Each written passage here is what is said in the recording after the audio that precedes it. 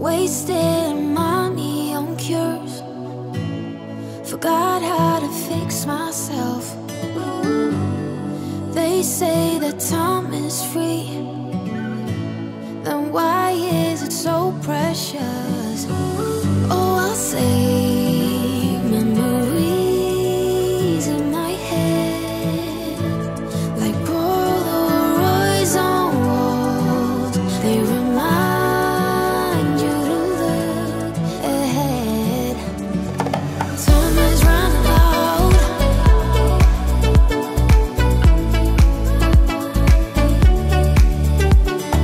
Time is running out.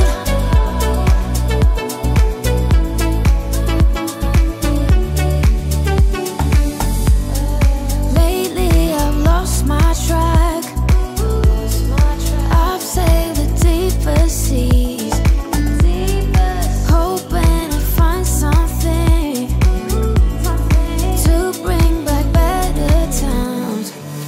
Oh, I'll save memories in my head, like Polaroids on walls. They remind you to look ahead. But time is running out. Time is running out. Time is running out. Time is running out. Time is running out. Time is running. Time is running out.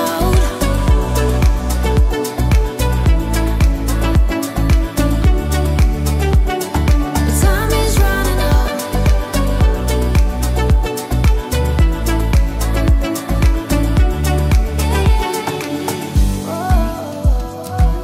What if my best days are over?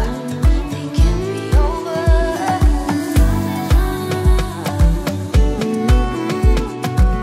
They can't be over. Time is running out. What if my best days are over? They can't be over. Time is running out.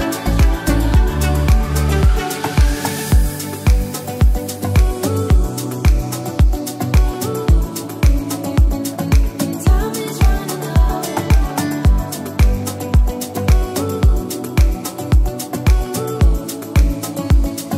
Time is running out. Evening, it's Jim here. Welcome to our live revision session, our warm-up for paper one, which is Edexcel. This one is for Edexcel. So any AQA students here, 6:30 for you. This is for Edexcel. And we've got Graham with us this evening. Good evening, Graham. Evening, Jim. Are you okay? Good, mate. So do you want to take us through the basic idea of the session? From a technical point of view, just let everyone know, obviously this session is live, but it is recorded. So any points that we cover, and the slides indeed will be available as soon as the session ends on YouTube. So a chance if you want to go back over some of the stuff.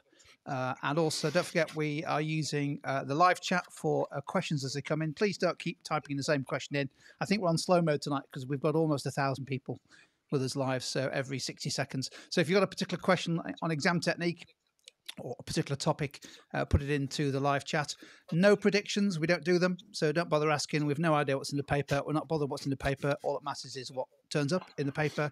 Prediction is a mug's game, so don't bother asking. Having said all of that, Graham, over to you, mate. Yeah, there's someone just quickly in the chat window. Is it pointless watching this if I'm an AQA student? Yes.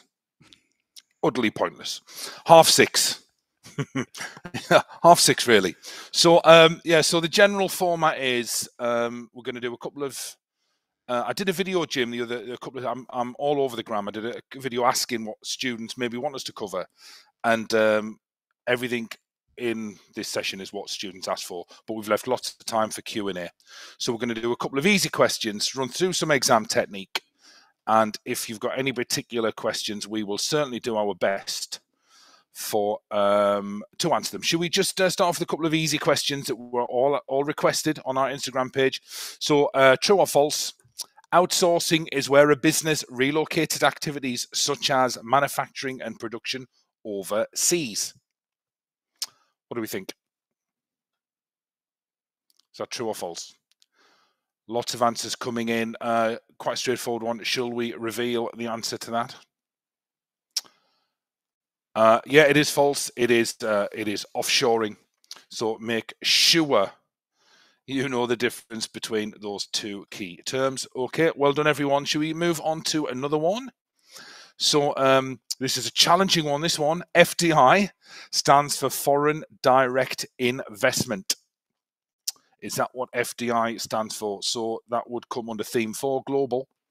Is it FDI stands for Foreign Direct Investment? And you would link this to MNCs, part of theme 4, part of the global area. Well done, everyone. Yeah, quite straightforward. But it was requested. True. Yeah, it is indeed true. Foreign Direct Investment. Brilliant. Let's do one more. True or false? So Boston Matrix asked for several times on our Instagram page. According to the Boston Matrix, a product with a low market share in a low growth market is classified as a dog. So a product with a low market share in a low growth market is classified as a dog. Is that true or is that false?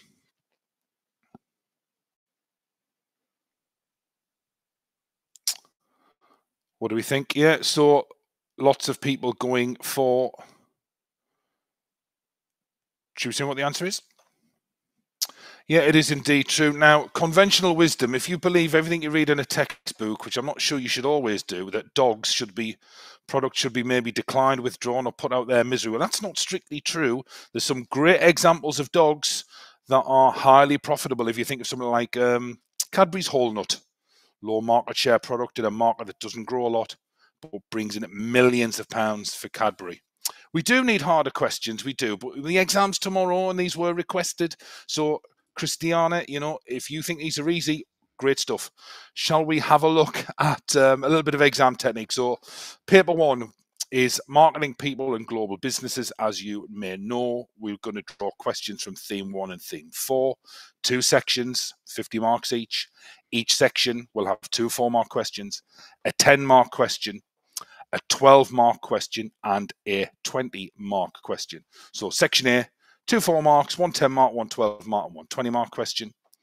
Shall we see what's on the next slide, please? So 4-mark questions, usually explain, calculate, or draw. You might have a construct question, but the explain questions, 4 marks, will usually be explain 1 or explain how 1. Therefore, for every 4-mark explain question, you just need 1 point. You make your point, you analyze that in context.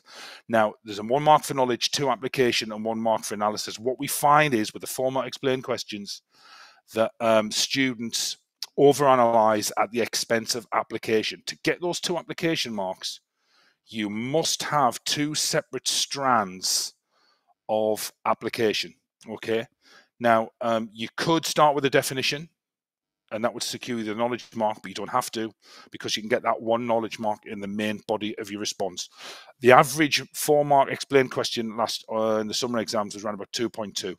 Most students failing to apply.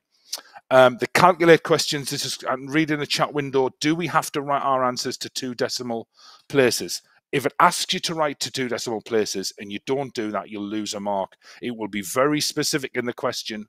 It will say calculate to 2 DP in brackets, 2 decimal places, and then you would need to do that. So the calculate questions, 1 mark for knowledge, 3 marks for application. Every calculation question you get, follow this format. Process or formula, formula or definition if you don't know the formula, then your process. So writing the formula is going to get that knowledge mark, and each step in your working out contributes towards your application mark.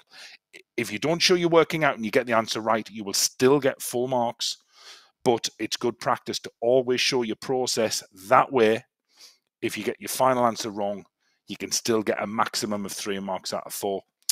And draw, that would probably relate to supply and demand. That's generally where it comes. You could get something like draw a market map. not beyond the realms of possibility, but generally draw tends to be for supply and demand diagrams and asking you to illustrate a shift in supply or demand. That's where the analysis mark comes from. So you might have to draw supply and demand diagram, label it correctly, get your axes correct. There would be a scenario where it shifts, and that would be where your analysis mark comes in. It was examined last year, supply and demand chart, very poorly answered. It was a shift in supply. A lot of students thought it was a shift in demand. Make sure you know the difference between factors affecting supply and factors affecting demand. Crucial stuff. So I'm looking at the chat window. So I think we've covered 4 more questions, a little bit of detail there. They don't have to be really lengthy. There's 1 mark for knowledge. There's only 2 marks for application. There's only 1 mark for analysis. Do not over-answer the 4 mark questions at the expense of, a lot of students get really excited writing loads and loads for the first 4 mark explain questions, and they don't finish the paper, right? You just need 2 strands of application, 1 mark for analysis, sort of 20 mark question. Okay, 4 minutes maximum. Good stuff. So income elasticity of demand was a question or a topic has been asked loads over the weekend. Can we do something else on? So Katie's there. Would 4 sentences, should 4 sentences be fine? It's impossible to say. You can get 4 marks in 4 sentences. Of course you can. All an examiner is looking for is for your 4 mark explain questions. Do you show accurate knowledge and understanding? There's a mark. Is there 2 pieces of context? There's 3 marks. Your 2 marks for application plus your knowledge mark. 1 mark for analysis. You can of course get the marks as long as as long as you are meeting that mark allocation. You're going to be absolutely fine. So we've got a restaurant here in Sunderland, which is real and exists, called Titanic. After average incomes in Sunderland increased from £32,000 to £33,280 a year, the number of bookings at the restaurant increased from 1,500 per month to 1,575 per month. Can you calculate the income elasticity of demand for Titanic? I think this activity will go down really well. So can you work out the income elasticity of demand for Titanic? Let's have a go.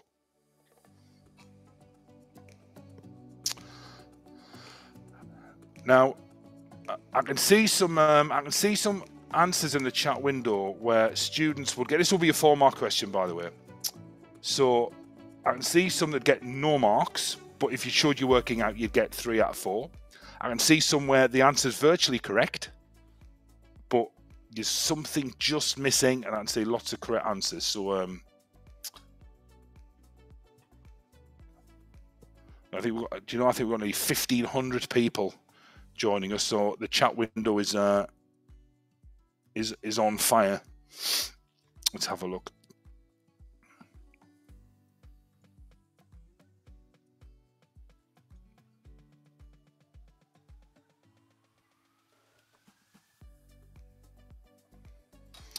Okay.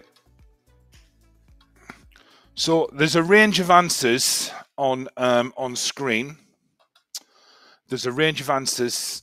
Now, just before we reveal the answer, some have obviously got the formula the wrong way around. So some students have worked out the percentage changes correctly, but then got the formula for income elasticity of demand the wrong way around. So if you just wrote down the wrong answer and that's all you wrote down, no marks. But if you showed you working out, and we could see actually everything's right, your percentage changes are correct, but you've just got the final part wrong, you're gonna get some marks. So always show your process. If you didn't put the plus sign in front of it, you're gonna lose a mark. Okay, so if you just put 1.25, you're not gonna get full marks because it is not 100% accurate. So shall we reveal the answer? It is plus 1.25, which tells us for every 1% change in income, the quantity demanded will change by 1.25%. So this is how, this is really textbook stuff of how you should answer a calculation question. We've got the formula at the top. So we've got the knowledge mark there, and you can see every step in that calculation attracts marks. So we've got the first percentage change in quantity demanded, difference divided by the original times 100. We've got the percentage change in income difference divided by original times 100, and then we've got our formula where we've transposed those figures into it. 5 divided by the 4 plus 1.25. If you divided the 4 by the 5, you're going to get the wrong answer. But if that was just, if we could see that you've got the percentage changes correct, and you just got the formula the wrong way around, you're going to get some marks. So always show your process. Well done. So is that a scary question? It's been examined before, where some students have struggled with it. A lot of students left it blank. Do not leave anything blank. So what you need to do is, if you think, actually, I don't know how to work that out, but I know what income elasticity of demand is, write the definition down of it. So income elasticity of demand measures the responsiveness of demand to a change in income. You're going to get a mark. Now, if it's so, and do you need to mention if it's inferior or luxury? If it's only asking you to calculate it, don't waste time. You do not need to do that. If all the question was calculate the income elasticity of demand, so just by adding these little things like, oh well, this shows it. It's a luxury. It's a normal good, a luxury good, just not needed. So you don't need that. So no. Well done, everyone. Well done, everyone. So the 10 and the 12 mark questions on screen. So each section, you're going to have a 10 mark question and you're going to have a 12 mark question. So the 10 mark questions and the 12 mark questions are very similar. Both require you to assess. There will always be something like assess the value, assess the impact, assess the benefit, or something like that. They require balance, which means you need at least 2 paragraphs which oppose each other. You have to, Ella said, what about 8 markers? 8 markers do not appear in paper 1 or paper 2. They only appear in paper 3.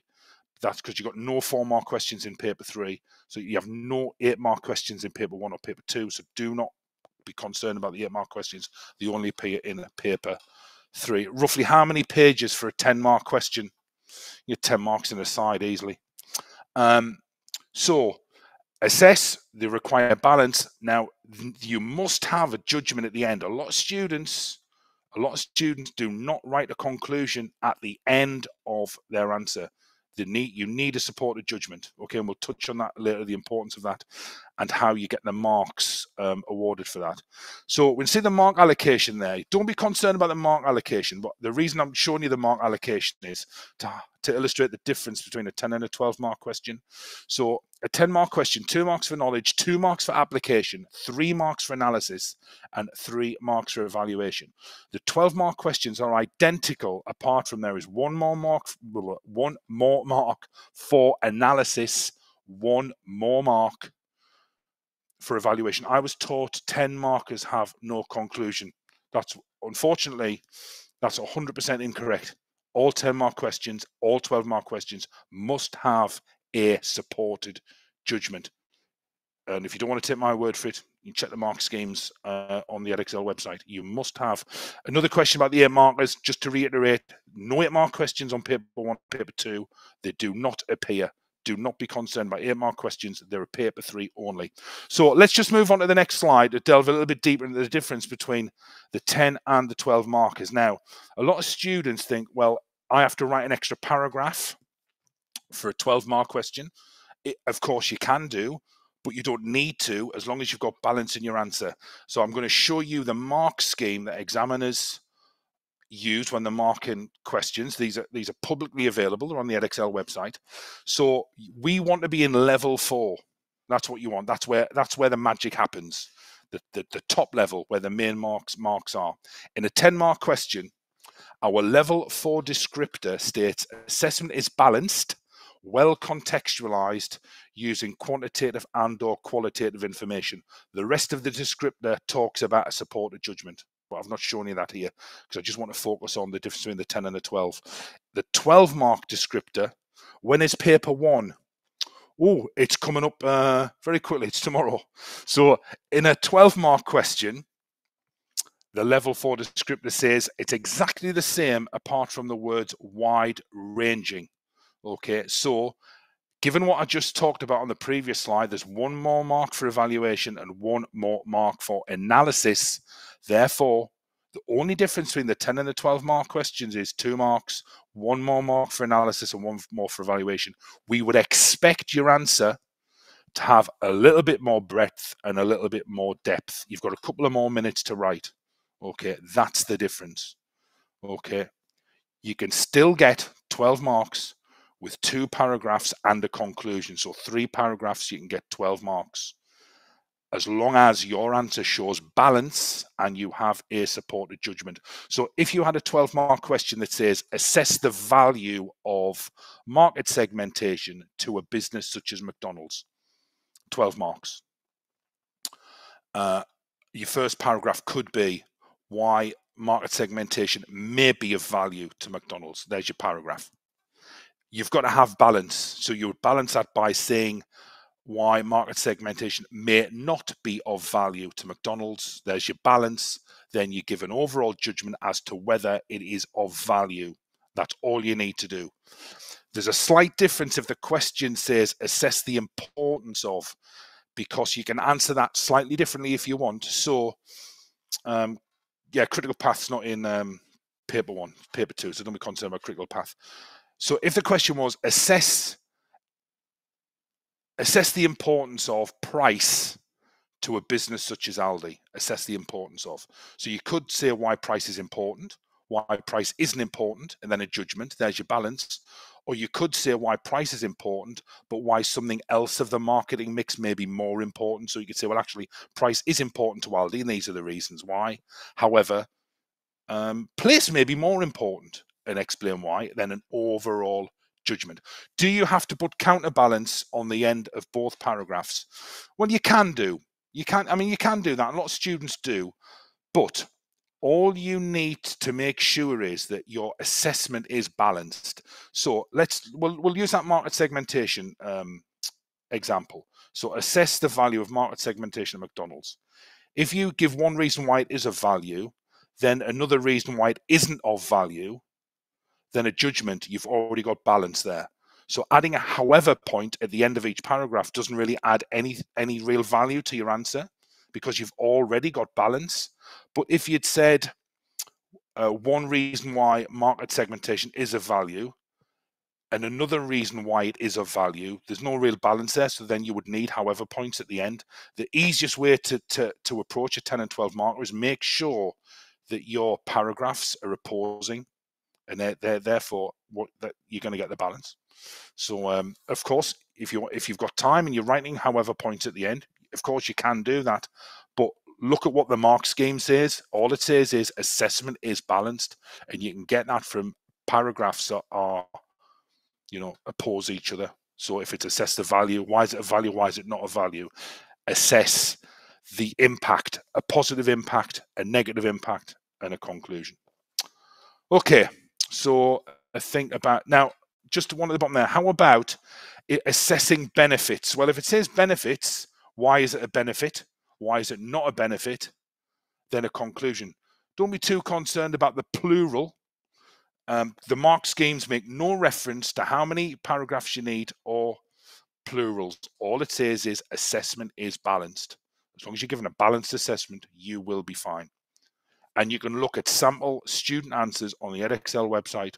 In the examiner's reports, there's plenty of examples there where students are just doing 3 paragraphs, which includes the conclusion. We're going to do mops and conclusions shortly. So what I would like to do is just show a potential assess question. This was recommended by lots of students on Instagram as a topic they were a bit unsure of, because it links to global, so ethnocentric global marketing strategies. Okay, it was examined about 3 years ago. It lends itself to a 20 marker. Should a business have a polycentric or an ethnocentric marketing strategy? Evaluate both, recommend one. It lends itself to a 20 marker. So, American fast food burger business Wendy's wants to enter the market in China. The fast food market in China is crowded, obviously means it's competitive, with KFC, McDonald's, and Burger King amongst multinational brands who've got some MNCs there competing with domestic businesses. Okay, so can we just have a look at little question here, Jim? So You could have a question as long as assess the value of the benefit of Wendy's adopting an ethnocentric approach to marketing. So say that's our 10 or 12 mark question. So assess the value of ethnocentric and an ethnocentric approach to marketing for a business such as Wendy's. So you would need balance. Why ethnocentric is a value, why it's not a value, then a conclusion. So in the chat window, we should know about ethnocentric marketing strategies. It could come up tomorrow, so we'll probably be, well, we will all be familiar with that. Can you think of a specific benefit and downside? That's all we need. That would give us balance of adopting this approach to Wendy. So we're going to start the music, type in the chat window, and already there's some absolutely fantastic answers I can see coming up brilliantly. So we are really on top of it, because this is a tricky topic.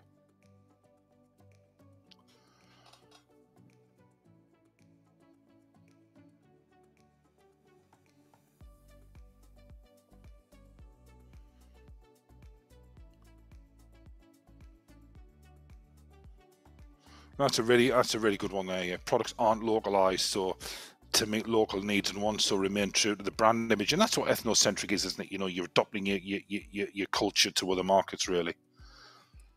Yeah, it might not suit other customer needs. That's a really good argument, Josh. Yeah, it is cheaper as they don't have to change marketing. You know, they can just roll out the same existing products.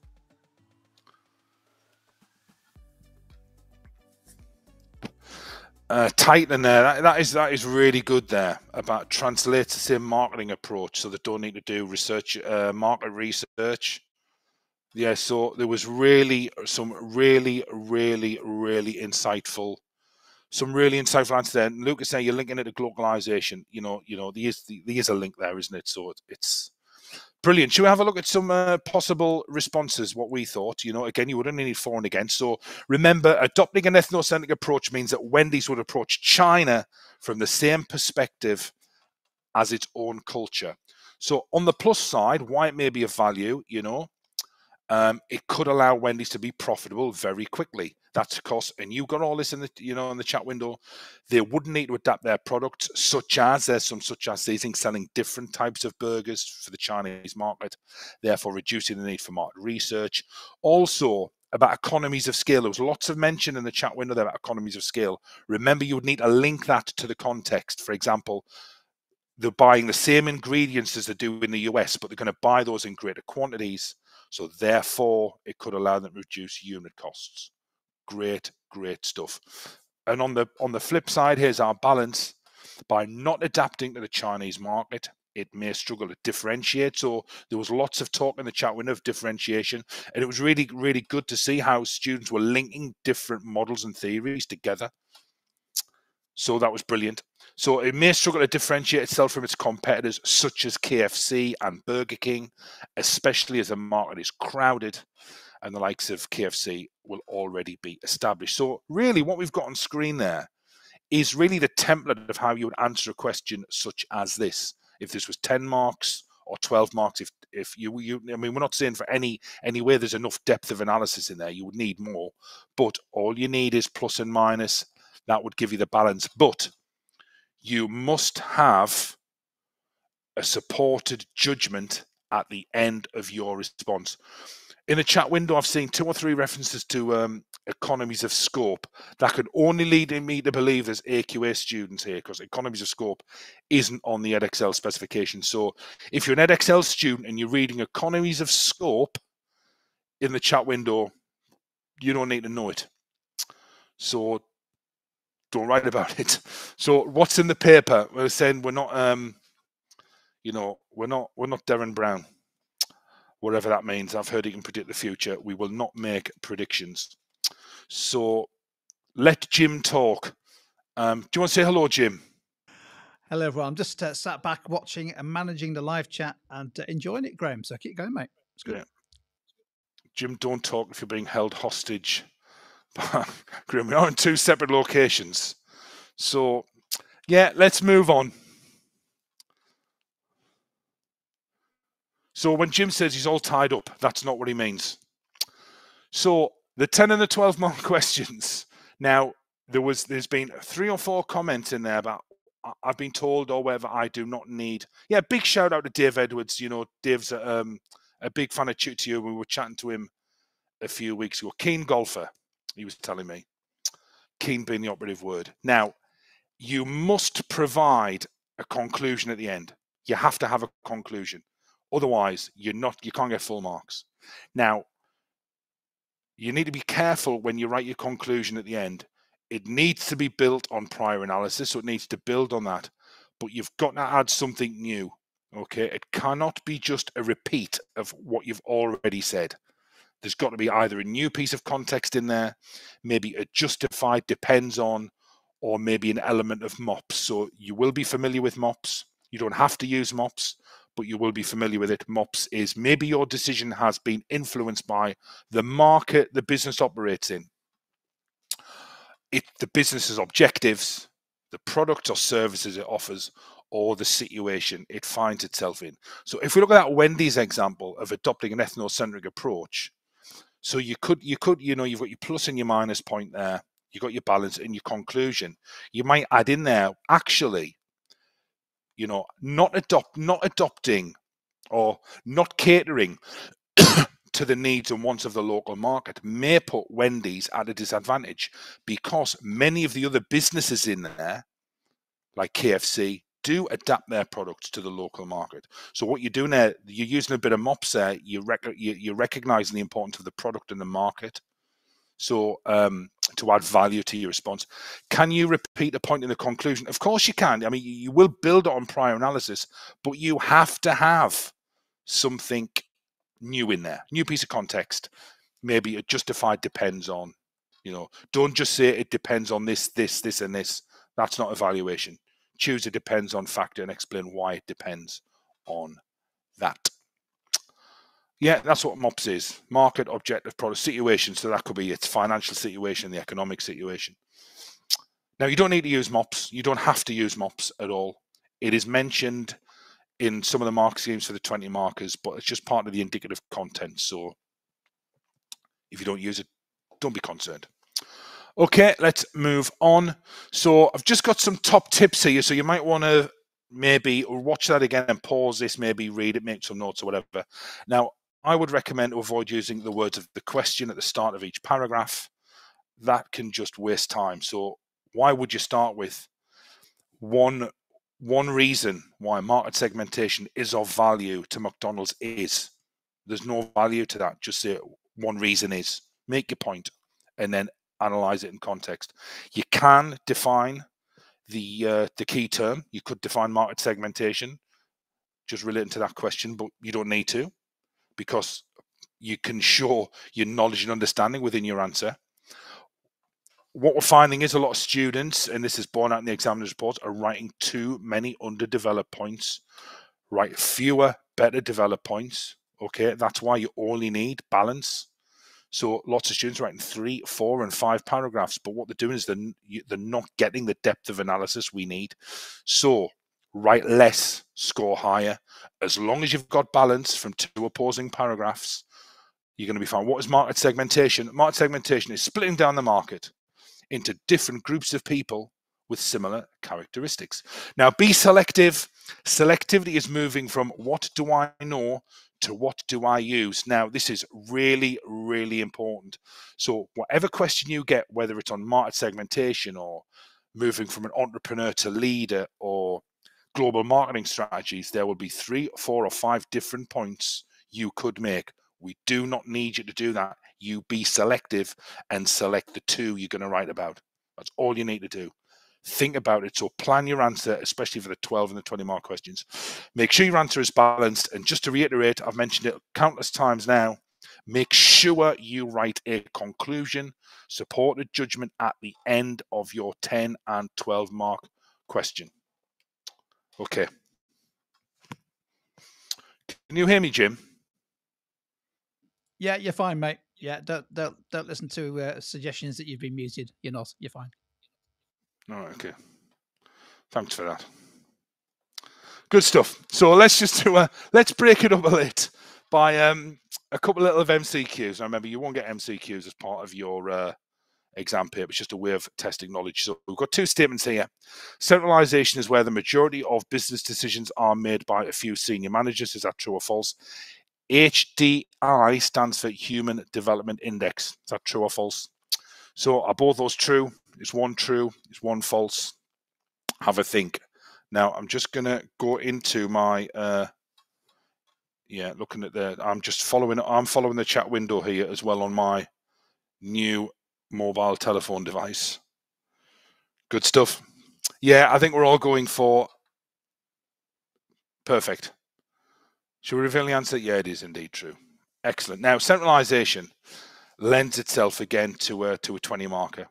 Should a business become centralized, remain centralized generally, or become decentralized? And we're going to cover 20 markers shortly, and then a little bit of time for Q&A. So I think there's one more of these. So a tariff is a method of protectionism whereby a country limits the amount of goods that can be supplied to a market. True or false? A democratic leadership style is where a dominant figure within the business decides what is best. True or false? Some comedians are putting E there. It's definitely not E. So the majority are going, lots going for B and C, lots going for B. Should we reveal the answer?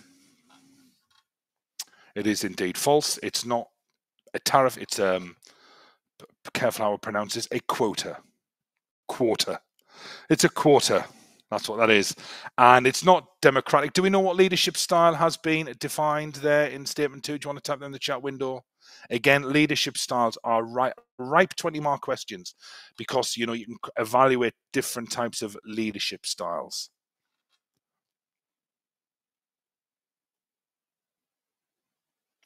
Yeah, interesting. So, you could have went down the autocratic or paternalistic really is where, a dominant figure, like a parental figure. So either or there. Anyway, it's definitely not democratic. So let's move on. So I think this is the final one of these. Market orientation involves developing goods and services based around customers' needs and wants. According to the Ansoff matrix, selling new products in new markets is classified as market development. Now, but I hear you cry. Ansoff matrix is not in theme 1. It's part of, it's not on theme 1. It appears again in theme 4, global. It's a global marketing approach. So remember, theme 4 takes a global view of a lot of earlier topics. So you may have covered the Ansoff matrix in a local or national context. This will be a global context. Okay, so the analysis is different. So let's reveal the answer. Okay, yeah, it's according to Ansoff matrix, selling new products in new markets is diversification. So that is false, and it is indeed the first one's true. So again, you might get a question such as assess the benefit of market orientation to a business such as, or you might get, Apple are going to launch a new iPhone. Should they take a market-oriented approach or a product-oriented approach? Evaluate both options and recommend which one Apple should take to increase profit. Okay. Let's move on to the 20-mark questions, and we'll have a little bit of time for Q&A. So remember, there are 2 20-mark questions on paper 1. Both of them require you to evaluate 2 options and then make a recommendation. Okay, so it will be, we'll use that example actually of Apple. So Apple are considering launching a new, we'll do an Apple Watch because they're just about launching a new iPhone. Apple are considering launching or developing a new Apple Watch. Should they adopt a market-oriented approach or a product-oriented approach? Evaluate both options and recommend which one Apple should take in order to increase sales revenue. The hook in there is sales revenue. So you need to evaluate both options. So an argument as to why they should take a market-oriented approach. This is when you would need your however point at the end, because the question will ask you to evaluate both options. Then you would argue for product-orientated. Then you would balance that with a short however point. Therefore, you've evaluated both options. Then you would come to a recommendation. This must be more than a simple conclusion.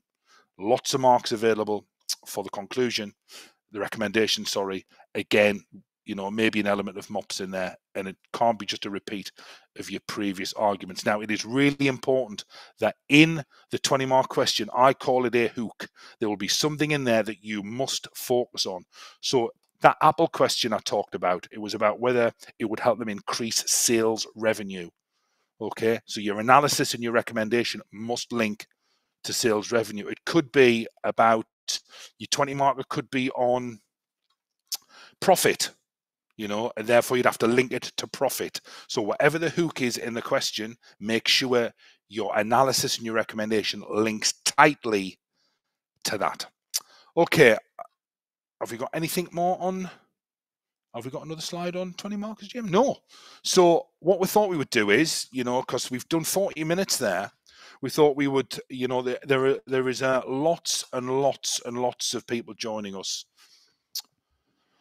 So how long should we spend on 12-mark questions and 10-mark questions? Well, roughly working on a mark a minute, we'd expect you to spend 10 minutes on a 10-mark question and 12 minutes on a 12-mark question. Of course, that depends on, you know, how long you've spent on the 2 4-markers at the start of the paper. Because if you get a 4-mark calculation question, chances are you might be able to do that in 2 minutes. So that's going to give you a little bit more time, but you really need to stick to the time allocation. A lot of students run out of time on the section B 20-marker. So what do I mean by hook? Well, what I mean, it's really in the 20-mark question, there'll be something in there. It will be along the lines of, should a business do A, should a business do B in order to achieve C? And C would be the hook. So it could be increase sales revenue. It could be market share. That would be a good one. So Aldi are considering 2 options to increase market share. Should they maybe open, you know, more stores in the UK or more stores overseas? That's your global aspect. Which one should recommend, which one they should do in order to increase market share? That's a different question than what should they do to increase profit or sales revenue. So that's what we would call the hook. So you must make sure your evaluation and your analysis addresses that within your answer. Okay. Big shout out to Mrs. O'Farrell there from Welly. Okay. Would you recommend 20 markers first? No, I wouldn't. Now, the reason is there has been a couple of incidents where a previous question has allowed information from a previous question could have been used in a 20 marker. So there's no need. If they wanted you to do the 20 markers first, they would put them at the start of the paper. You've just got to be tight on the time. You've got to be tight on the time. So I wouldn't recommend doing the 20 markers first, to be honest, because I think the danger there is you could spend 30 minutes on them, you know. So I wouldn't be doing it first, grizzly bear. I know that might be hard to bear, but I wouldn't be doing them. I wouldn't be doing them first. Should evaluation for a 20 marker all be at the end in a final paragraph or after each paragraph? Well, that's a really good question. Now, you have to evaluate both options. So you would have however points at the end of each argument. So there is some evaluation there already through the answer. So in a 20 marker, we'll use Apple again. One reason why they should use a market-oriented approach is then you do your analysis. However, you balance that with a short however point. One reason why they should do product orientation, your paragraph, then you balance that with a short however point. So you've evaluated both options there, then a recommendation, which would be your final recommendation. Okay. So, well, now that's an interesting one. That I would try and avoid pre-drilled evaluative phrases unless they really apply to the question. So I've seen lots of students, you know, trying to shoehorn in short and long term. It works for some questions, but not for all. You know, so there may be some 20-mark questions where, you know, to add value to your recommendation, you might say, right, this may be good, you know, in the short term, this may happen in the long term, but a lot of the time it doesn't apply. So you can't just say I've got to get short and long term into every evaluation. That's just not correct. Boom bam. How do I or two big paragraphs? Yeah. Okay, we'll do that one. So the 20 marker. Remember, there's 2 options to look at. So you need. I'm going to use the word chunky because I like that. You're going to need a chunky paragraph for option 1 with a short however point. Then you're going to need a chunky paragraph for option 2, then a short however point, and then your recommendation. That's how you can. Or to be honest, though, I mean, you can write as many paragraphs as you want, but remember, you know, if you think about it, there's only 8 more marks than a 12-mark question, and you've got to give a much more detailed recommendation as well. So there's not the time. If we are running out of time, should we not write however points for 10 or 12 mark by having balance in the conclusion? Well, I think it's a good question, Chantel, but I think, you know, as long as in your 10 or 12 mark questions you've got balance there, right, then you don't really need however points at the end of your paragraphs, as long as you've got balance. So if the 10-mark question is assess the benefit of price skimming to Apple when they're going to launch a new product, as long as you say why price skimming may be of benefit, and then balance that with why it may not be a benefit in a conclusion, you don't need however points at the end of each paragraph because you've already provided balance there. So make sure you've got a balanced response. Okay. Can I make plans on the answer paper, or should I use extra everything? Remember, this year you've got a source booklet, haven't you? Your case study comes out, so basically it'll be next year. Everything should go in your answer paper, so all your work-ins and everything, it's all scanned in.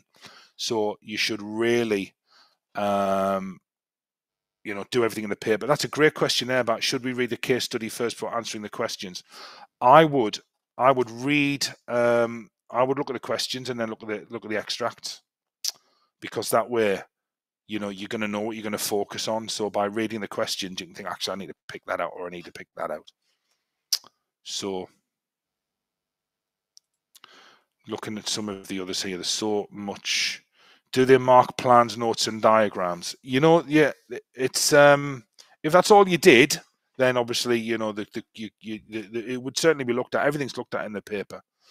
So, do I get limited to a certain level? No, MOPS is just a technique. So no, it's not in the. It's what we call part of the indicative content. So, you know, you don't have to follow MOPS. It's just a method. It's just a method to allow you to maybe bring something new into your answer. So no, it's just a technique. Don't worry about it. So yeah, we've talked about that. Yeah, if for example, say you had a minute left and you haven't started the last 20 marker, so you start just planning down and writing bullet points and stuff like that. You know, if there was anything in there of any credit, then of course, you know, it could be awarded some marks. So we've got about 5 minutes left, Graham, so we'll try and squeeze some more questions in here. Loads coming through. So I'm trying to pick out the questions that have been repeated several times, which is cool. Okay, so how long should we spend on a 4-marker? 4 minutes max. 4 minutes, then move on. You were saying earlier, Graham, that students are running out of time later because they're over-answering the 4 markers, getting into time trouble early doors. Yeah. Over answering the 4-mark. There was a question there. There was something in chat window about will investment appraisal be examined? No, not on paper 1 because it's part of theme 3. So no, it won't come up. So it's just theme 1 and theme 4, isn't it, for paper 1? Yeah. Can we use calculation questions from previous answers? If they relate to, then of course, yeah. If they relate, then yeah, you can do. Then you can do that, yeah. Absolutely fine to do that if they relate. Number of people asking about what the grade boundaries are likely to be. Do you want to explain how grade boundaries are set, Graham? Because obviously the answer is we don't know, do we? We don't know. No, we don't know. They're just set based on, you know, when the papers are examined, you know, the grade boundaries are set on really what students have performed. It's an impossible question, and really, you shouldn't really be. There's nothing you can do about the grade boundaries. So there's no point in having any concern about the grade boundaries whatsoever. All you need to do is do your very best on the paper, and then the rest will take care of itself. So do not worry about the grade boundaries. Don't worry about it. It will be what it will be. Now, that's a great question, Harriet. Now, you can, of course, you can give definitions at the start of your answers, and there's nothing wrong with doing that. And indeed, in the 4-mark questions, because there's a mark for knowledge on the 4-mark explain questions, you know, starting with a definition will secure you that knowledge mark. But you don't need to, because you can get the knowledge mark in the main body of your response. The danger with definitions comes into play in the 20 markers, where you might have, assess the value of, no, sorry, not assess the value, that wouldn't be a 20 marker. Apple are considering a product-orientated approach or a market-orientated approach. Which one should they do to increase market share? Well, you've got three key terms there. You've got market share, product-orientated, market-orientated. Would you write a definition of all three? It's going to take so much time, and you can get your knowledge marks within the main body of your response. So definitions, if it gives you confidence, by all means use them, but you will not be penalized for not having a definition as long as there's knowledge and understanding within the main body of your answer. So should I take a calculator into the exam if investment appraisal won't be examined? Yes, because you might get market share, size, or growth. So you might get PED, you might get YED. So yes, bring a calculator in. There are quantitative and numerical concepts in every theme. So does the evaluation have to be new points or just evaluate? So what you need to do is your recommendation for your 20 marker must build on prior analysis, okay? But it can't be just a repetition of what you've already said, because that'll have already been marked. There has to be something new in there, like a new piece of context. So that's why that's why MOPS can be a useful technique, in order to maybe bring something new in there, or maybe an it depends on point. As long as, if you're going to use it depends, explain why it depends on that. Don't just say Apple should use a market-oriented approach, but it depends on their marketing budget. Well, that's not evaluation. Why does it depend on the marketing budget? So, do we need to know cross-elasticity of demand? No, Matthew. It's not on the specification. So don't worry about that. So again, the way I would look at it personally is I'd have a quick look at the questions, and then look at the extracts, because that's going to allow you to pick out really key points. Dan said about Disco M. I'm not really familiar with Disco M, to be fair. If it's worked for you, maybe if your teachers told you to use that and it's worked for you, then use it. But I'm really not familiar with that technique, to be fair. So I wouldn't want to be drawn on that. Would you leave tutor to you if someone offered you the manager's role? Actually, I've just had the chairman on the phone there. No, I would never. I wouldn't. Who would look after Jim if I left? Who would look after Jim? Yep. No. I can think of a few people, but yeah, you're right. Good point. Yeah. So another exam technique related one. Actually, to be fair, Yale's been very, very, very patient to ask this question 2 or 3 times. So how many chains of analysis are needed? Well, it's a very difficult question to answer that. If you've done GCSE, particular, one of the exam boards where you're looking at what we call strands of analysis, it doesn't really work that way. It's all about explaining the hows and the whys in context. So, for example, a question such as assess the value of, or the impact of increasing the amount of commission a business pays to its staff. Okay, you can't just say increasing commission would lead to increased motivation, which would lead to better customer service, therefore increased sales and profit. That's not analysis. That's just knowledge strung together with connectives. You'd have to say why paying commission would lead to increased motivation, and why increased motivation may lead. He's never going to sell any ice cream going that fast. You'd have to explain why increased motivation would lead to better customer service, and the impact of, and how that would lead to increased sales revenue, and why that might lead to increased profit. So you can't really say you need X amount of chains of analysis, because examiners mark even holistically. So basically, they'll read your answer and make an overall judgment. Are Newcastle going to get Champions League? Well, we certainly hope not. Come on, Leicester, tonight, 8 o'clock. So one more question coming in, Graham. It's quite an important one for Morgan. Actually, it's been asked by a number of other people. Here we go. Last question. What should we?